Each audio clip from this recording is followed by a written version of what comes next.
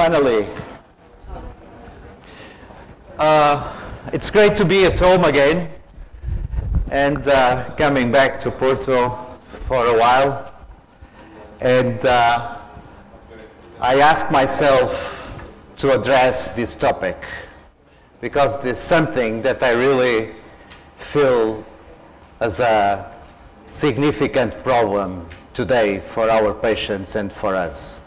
So when I did my program, I said, Francisco, you are going to talk about cognitive problems after anesthesia and surgery. And the image in the mirror said, oh yes, sir, I will.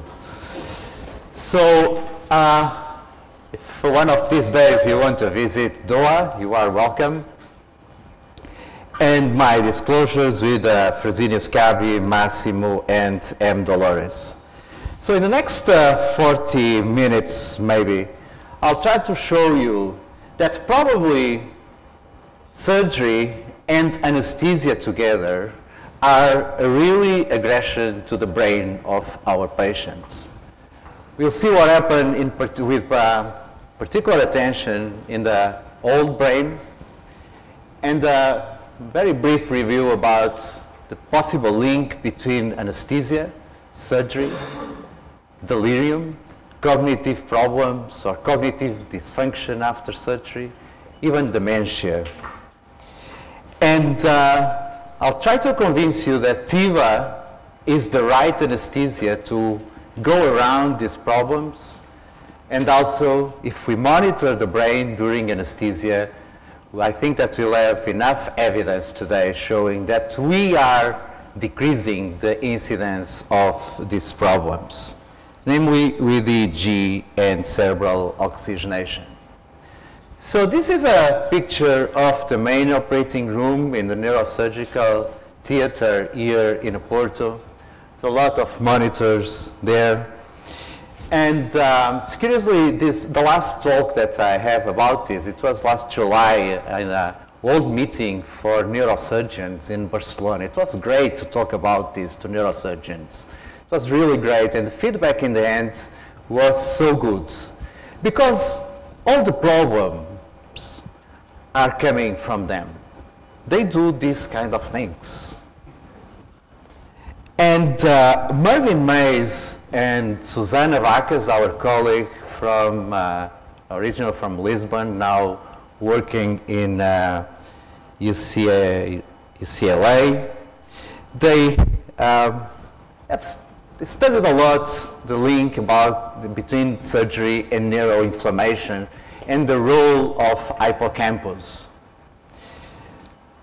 And this model, it's very interesting because what they show in this animal model, but it's absolutely equal what happens in humans, is that if you have a peripheral injury, like in the model of fracture in the leg of the animal, but an incision done by a surgeon, starts this process of inflammation leading to significant changes in the permeability of the blood-brain barrier with expression of neuroinflammation in the hippocampus, and all this process may end in cognitive changes.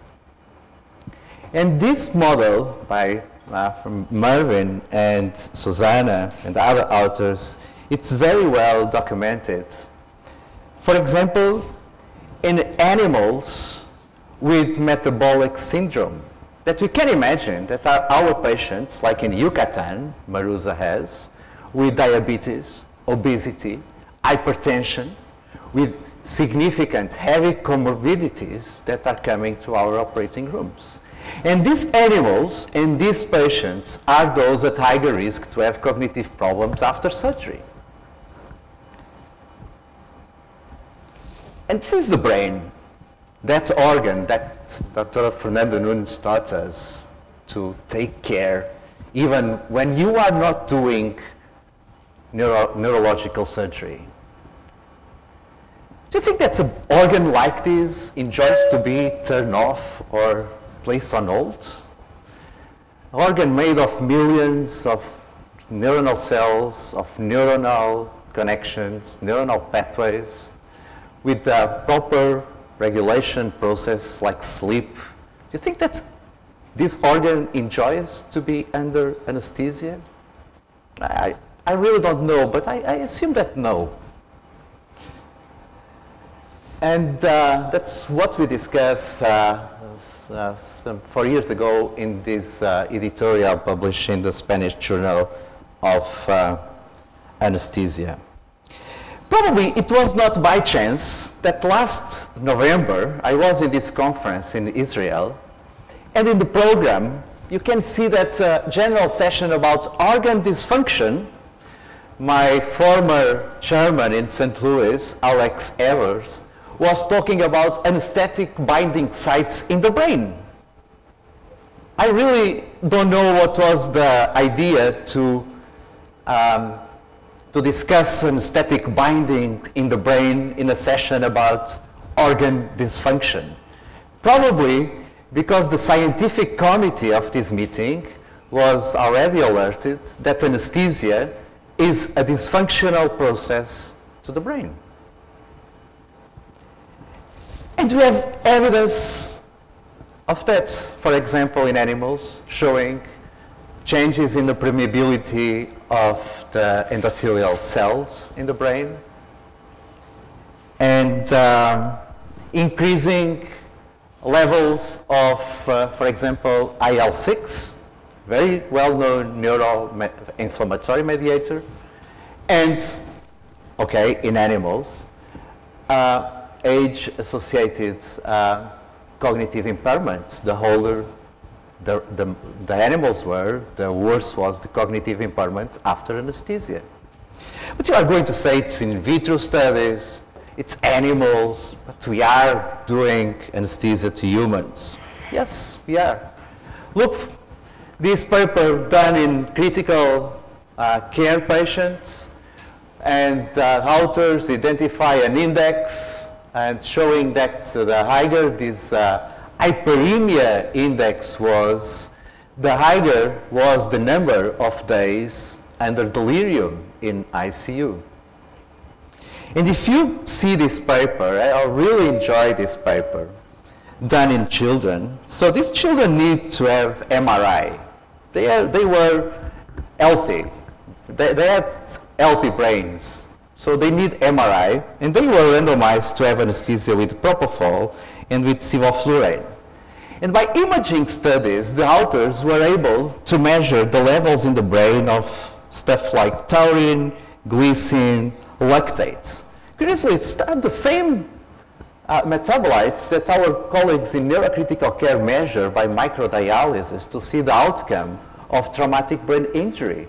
That is worse if these levels are higher. And look what happened mainly with the sevoflurane. These concentrations are quite higher. But authors also had an index or a score of delirium after emergence of these children. Worse, of course, with sevoflurane. But it's curious because the higher the levels of these metabolites, the worse was the awakening of the children.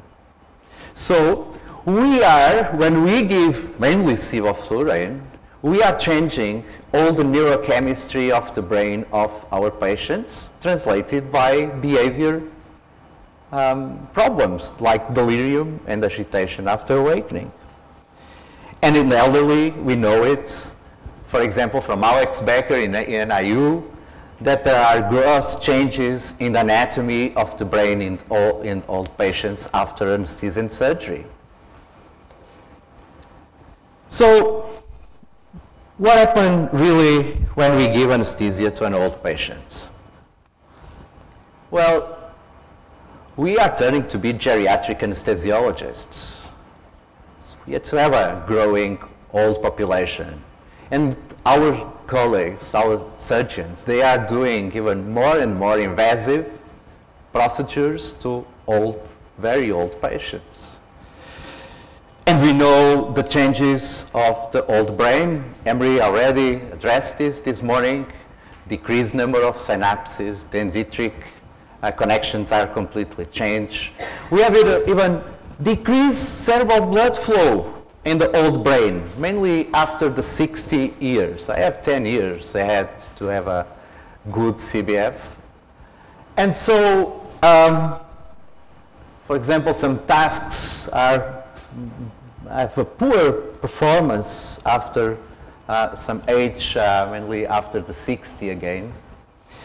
And since our first days in our residence program, we knew that anesthetic drugs exert their effects at lower blood concentrations in the elderly because all these pharmacodynamic changes.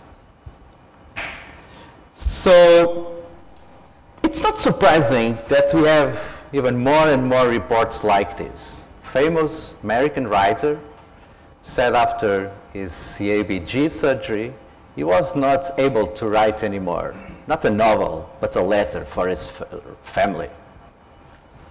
But his heart was okay. And it's not new. John Savage, 1887, published this series of cases of insanity after anesthesia and surgery. Okay, ether, not a problem anymore.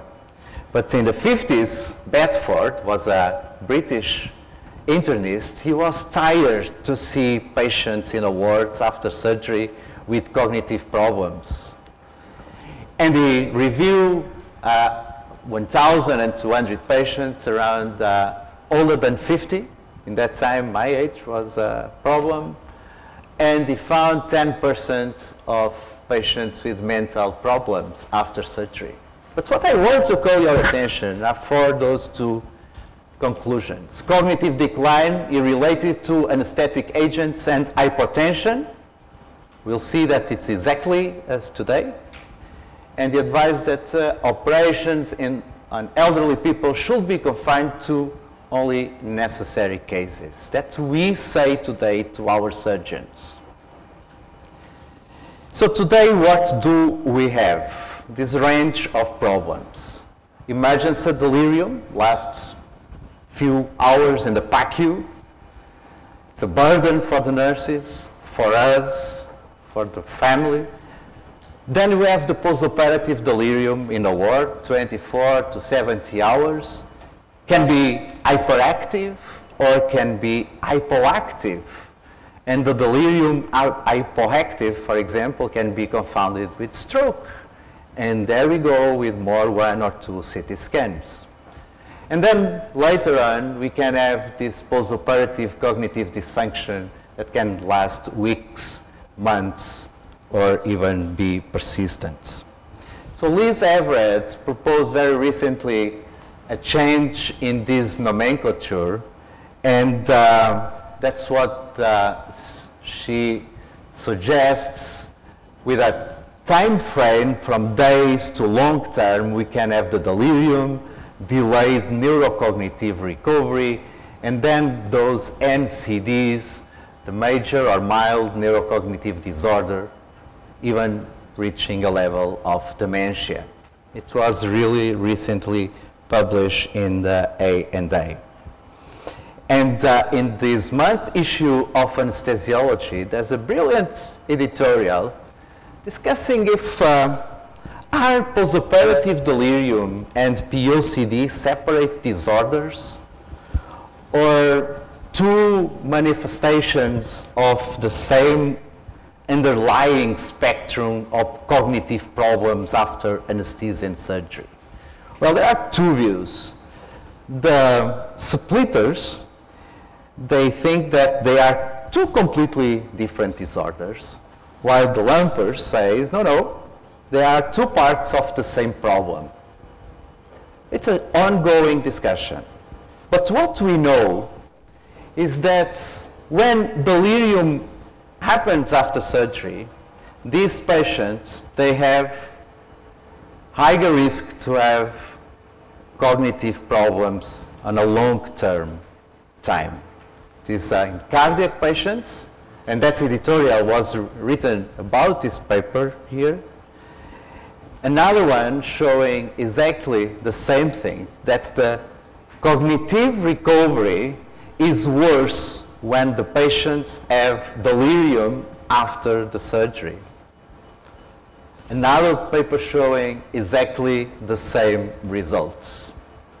So what do we have about postoperative cognitive dysfunction today? It's a worsening of the intellectual function, presenting, for example, as impaired memory or concentration, not detected until days or weeks after surgery. Most of the times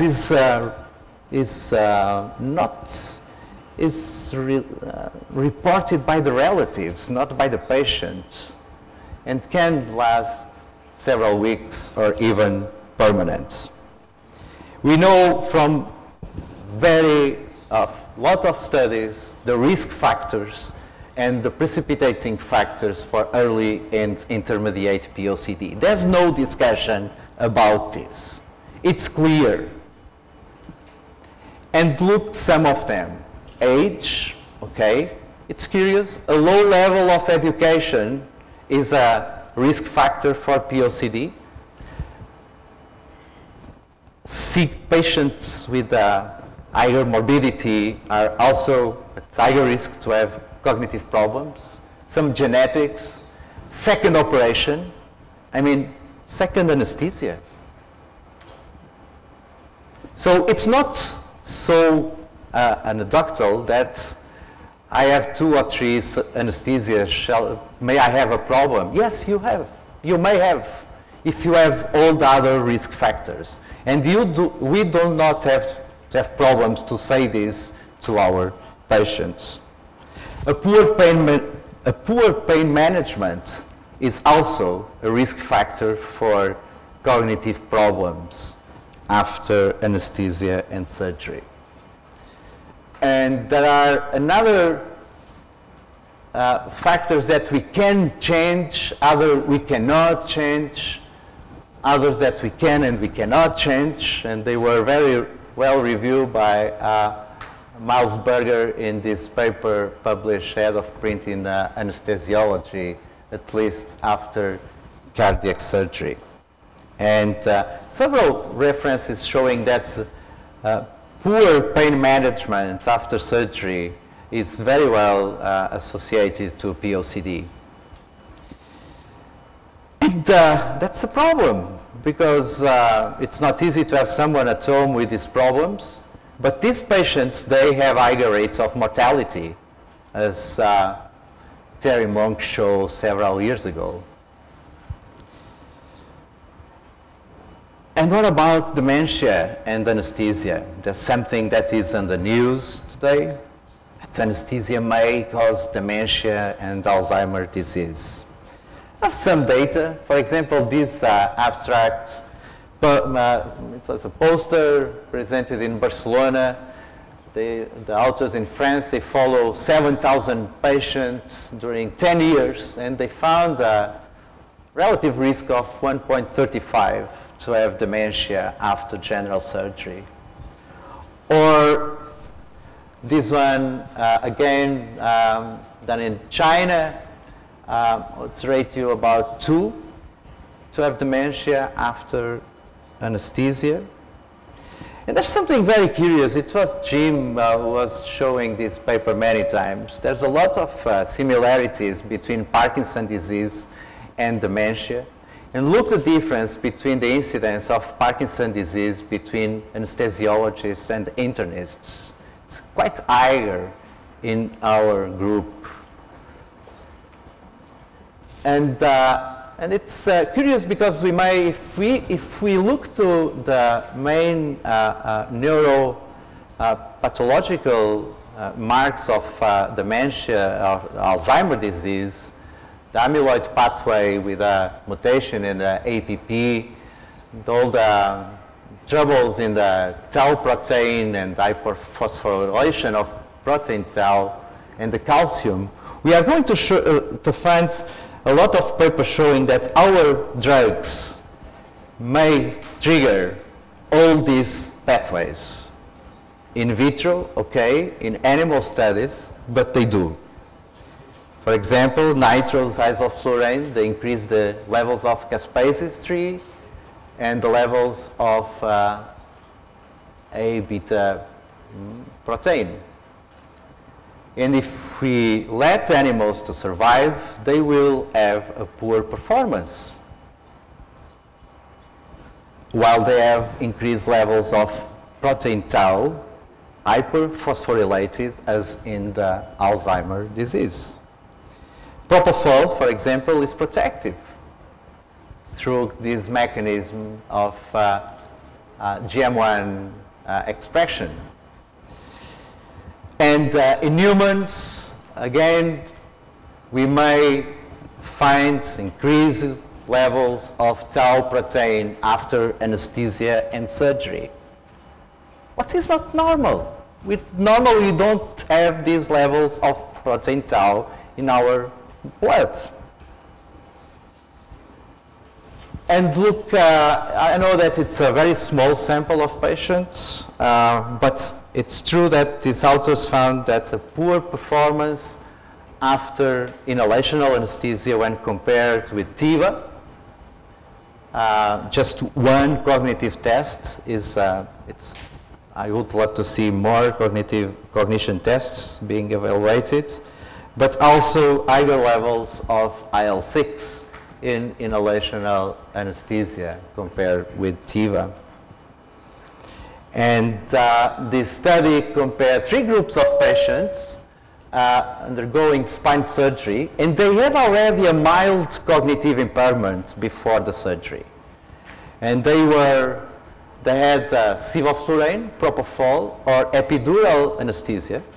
And you can see that 2 years after, those who had anesthesia with sevoflurane, they had a higher rate of progression in the severity of his cognitive impairments compared with the propofol and epidural anesthesia. And another paper showing exactly the same, a better inflammatory profile with TIVA than with inhalational anesthesia. Another one showing lower incidence of the delirium when you have propofol than when you have sevoflurane, or when you have dexmedetomidine. And I think that it was Emery who asked Christian this morning about protective effects of dex. This paper, it's very interesting. So they had patients with acute stroke, and they had endoarterial revascularization with or without dex. And the recovery of these patients was much better when they had dex during the anesthesia. And a long term, it's from Daking Ma group and Mervyn Mays. DEX impact is significant. You decrease long-term cognitive, bad cognitive outcomes if you use DEX during your surgery and in the ICU if the patients need sedation. Seems that parecoxib it's a good drug because decreases a lot of neuroinflammation in animals, but also in humans. So, what to do with all this information? Well, this is the normal evolution of cognition with age. And then we have some patients that they have a faster decline. For example, patients with some genetic profiles, with metabolic syndromes. And then we have a third group that are at higher risk, but they have surgery and anesthesia. And this third group, it's where we can act and change things. Now, it's not easy, right? Because to keep all the cerebral physiology intact, it's quite harsh. It's quite difficult to keep all these under the normal limits, as Adrian Gelb explored in this paper. And I think that Tony is one of the co-authors of this chart published by Michel Strauss and others in BGA a few years ago, It's true that we know all PK, PD of our drugs, but we lack so many times to measure the clinical effects of these drugs, namely in the brain. So we need it. And we have been telling you this during the day, that EEG is probably the best or the easiest approach to do it, to see what is happening in the brain of our patients. And we know all these features of the EEG. So if we'll do it, we might measure directly the effect of the drugs that we are giving in the brain. We may tailor the anesthesia to the individual patient and to the individual moments, and we are probably improving the final outcomes. During the last 20 years, we have using these scale numbers like B's monitor. It was a huge advance in our practice, but we know that these numbers have a lot of limitations, and we need something better. Well, for example, in this paper published last year in the European Journal, you see that for the normal range of B's values, you have patients with birth suppression, for example. Or you see a normal range, you see so different power in the different waves of the EEG. So the single number does not translate really what happened in the brain of our patients. So we have this approach that Emery was showing you before, and show you also the change of the EEG in the elderly. And it makes sense, because if you have less neurons working poorly, the EEG is going to be not so powerful as in the younger patients. And if you know something about this during anesthesia, you even may detect some patients who may have delirium and POCD after, because they lost posterior anterior cognitivity in the alpha bands during anesthesia and in the recovery. But to finish my lecture, I want to call your attention again to this birth suppression pattern. I think that it is I don't know if Emery agrees with me, but I think that is the easiest pattern wave of EEG to be recognized. It's like ventricular fibrillation. That's why some months ago in one of my talks, suddenly I had this idea to call birth suppression a brain arrest. And it makes sense, because as Emery showed in this work, birth suppression translates a failure in the energy production in the brain. So if you see in your monitor a pattern of birth suppression, please resuscitate this brain as soon as possible. Do something. Lower the drug dose, increase the blood pressure, because something is not normal. Because birth suppression only happens when the brain is sick or when it's under anesthetic drug action. It's not normal.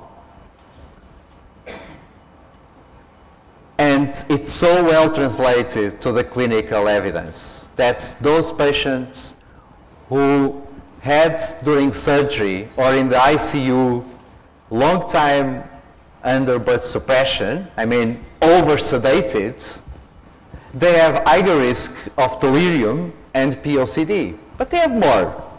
They have higher risk of mortality in the ICU. And that's for those young guys, just I need a Cochrane review to believe on what he's saying group. You have it, even with a single number studies.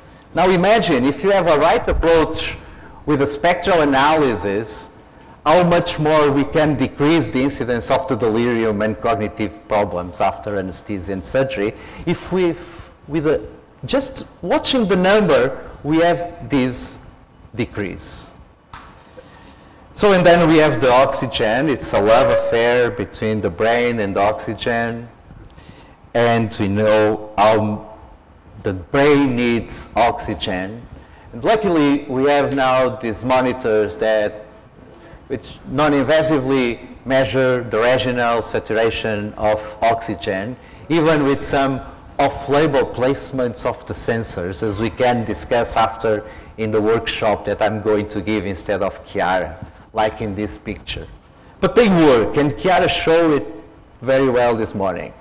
What do we know regarding POCD and delirium? We know that patients with periods of time with a desaturation of cerebral oxygen, they have a poor performance in cognition after surgery. For example, this paper published by Neus Fábregas in Barcelona group in knee replacement, they found it very, very well. Or in cardiac surgery, it's not new. But what's new is that if you measure it before the surgery, you may identify a population of patients who are at higher risk to have delirium. And we know today, at least in patients with cardiac surgery, that thresholds of 50% before anesthesia is the cutoff value increasing the risk of delirium after surgery. So it's not only what happened during anesthesia, but before, if you place a sensor in the head of your patients with them breathing air. And if we join both things, if we join the information coming from EEG and from oxygenation of the brain, as David Green showed in this paper, we even can achieve better results, decreasing the incidence of POCD, optimizing the care of the brain of our patients. And just to finish, I know that some of you know this example. Some time ago, I had a brilliant resident in the operating room with me, and I asked well, you are going to run the case, you are going to choose the anesthetic technique. It was a good patient, ASA1, high educational level, was engineer, active marathon athlete, one level spine surgery, a sudden crisis, so no chronic pain. And I think it was really provocative technique. She decided to use desflurane and remifentanil, and optimizing everything, all the analgesic management in the hands, in the PACU, everything. So what we did was to use the EEG with SedLine and the root monitor from Massimo, but we covered the monitor. And turns out in the 1 hour and 50 minutes, 2 hours of surgery, everything was okay. She was guiding her anesthetic by MAC. That's something that's MAC. Blood pressure, heart rate, everything was okay. Otherwise, I would say, let's see what's going on. But no, everything was okay. Well, I have to tell you that the PACU was a nightmare. It's one of the worst recovery that I saw in my life of anesthesia. Terrible. Well, we treat that with 25 milligrams of propofol. Patient was quiet, calm. I asked if, are you with pain? No, I'm okay. When are you going to start the surgery? Oh, it's done after this small dose of propofol. So everything was okay. So the delirium was not associated with pain. And then we went back to the operating room and we uncovered the monitor. Any volunteer to tell me what's going on there? Well, good MAC values, good heart rate, good blood pressure, good patients, all that black, but suppression. Mainly on the left, more in the left side than in the right side. So my question this morning about the mismatch between when we induce birth suppression for aneurysm clipping. But it's not only the birth suppression. The index was always lower than the lower limits, but forget the index. Just pay attention to this black birth suppression. You see the amount of time with a brain arrest that this patient had? But it's not only. Look here below. We had some free sensors from Massimo, and we place one sensor in the middle of the forehead of this patient, because theoretically, this patient had no indication for NIRS monitoring, right? For what? Short surgery, healthy patient. For what? To spend some money with a sensor. So we place a sensor, just one, in the middle of the forehead.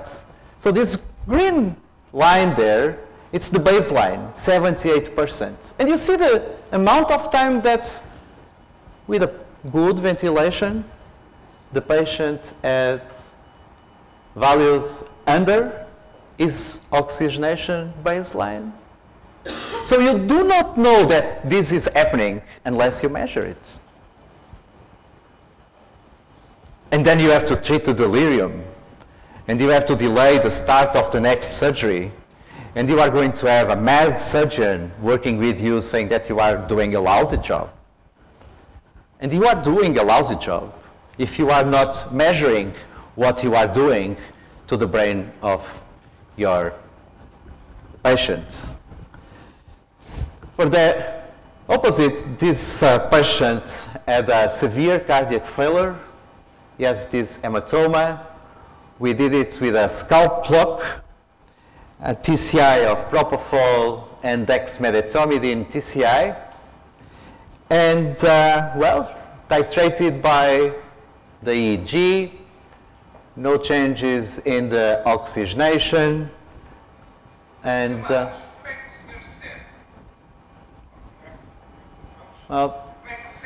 after the surgery, you see the marks of the scalp block there. Probably the right tracks, possibly dex and propofol and local anesthesia titrated by the right monitor. But just before to finish, just to call your attention, I think that Emery already addressed this morning. So you see it's a beautiful pattern of birth suppression, right? It's flat, some spikes there, it's birth suppression. What are you going to do? Resuscitate this brain? Lower your anesthetic concentration? Yes? No? No, because you have a high scale there. You have to decrease the voltage, 25 to 10 microvolts, and then if you decrease to 5, you have the right EEG. It was a good anesthesia. And this can work also in the other direction. Okay? Of course, that's only having a monitor able to do it. You can do it. So, and the same with the spectral analysis. You see with the 10 decibels, the alpha, it's not so well seen here after the loss of consciousness. But if you decrease to 5, it's the good slow and alpha oscillations of the propofol anesthesia. Again, touching with in these monitors of Massimo, touching with a finger on the screen, you can change the scales and adjust the monitor to your patients. So it's time for a change. And the change today, and that was my idea when I organized this symposium, it's to make you change your practice. Going back 30 years, with me not 30, some years less, it's not, okay, sorry. And remembering, again, your words, take care about the brain of your patients. See what is going on in the brain of your patients. How to do it? There's a possible recipe, TIVA, consider propofol and dexmedetomidine, avoid inhalation, monitoring EEG, monitoring the nociception and T-nociception balance, achieving a good pain management, monitoring cerebral oxygenation, and all the stuff that Christian was talking about this morning, send the patients fast home and the pain again. Some summary that you can take a picture, it's what I'm saying about the good drugs, the good approach for monitoring, and please recognize and avoid birth suppression in your patients. And in July, in the Endo Barcelona meeting, it's a world meeting for endoscopic surgery of the skull base and spine. That's how I finished my lecture to neurosurgeons and ENT surgeons, asking them, please, if you see a monitor of EEG in your operating room, and if you see this pattern, and if you see that the anesthesiologist there is doing nothing, act like it's a problem of your patient and ask him to change something, because that brain is really in a bad condition. So last word for important people in my life, like Alexandra and Andrea, your OSIVA team, Jim, great guys working here in Porto with me, the head of the Department of Neurosurgery, and 2 anesthesia nurses. So thank you, and please help the world to fight bullfighting. Thank you.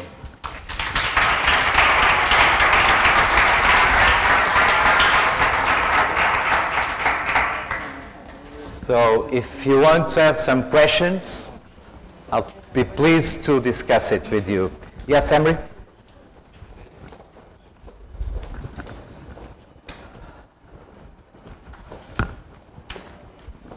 So great job, Francisco. So what do you think we have to do in order to put in place guidelines for monitoring the brain? Or what, I mean, this makes sense, but what do we do practically?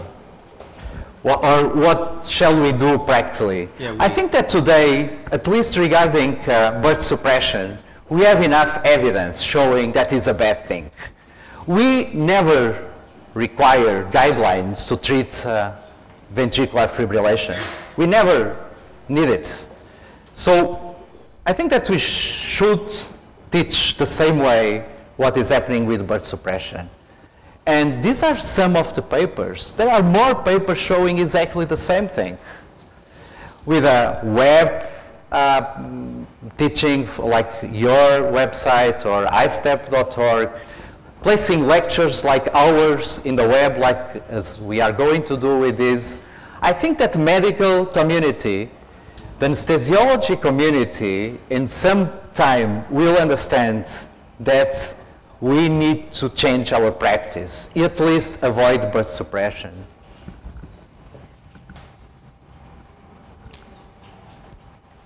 Any other question? No? Yes? Talking about using paracoxibs. Yep. In elderly patients, do you have any concern for that? The evidence of paracoxib in elderly, it's not so bad as the other NSAID drugs of the family. It looks at paracoxib itself, it's a safe drug or a safer drug.